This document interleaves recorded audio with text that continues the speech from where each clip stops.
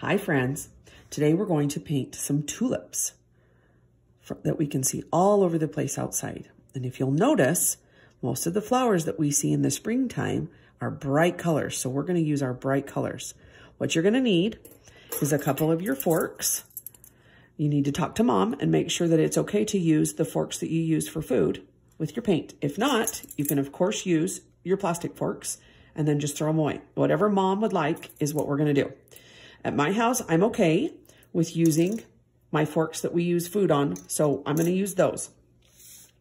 Now you're also going to need some cupcake holders, so you can put your paint in the cupcake holders.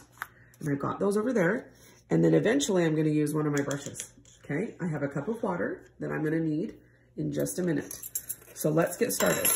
What I'm going to do is I'm going to put my fork in my cup, in my little paper, and I'm going to go back and forth a couple of times so that I get lots of paint on the back, especially down here on this part. And then I'm just going to dip it in my green,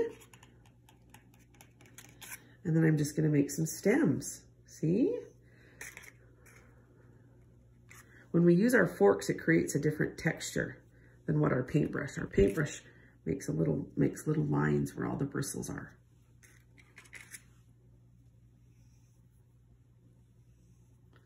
And then you can finish it down here with your grass, however you want to do your grass. Have fun, friends. I hope you enjoy your art. Have a good weekend. Love you. Bye.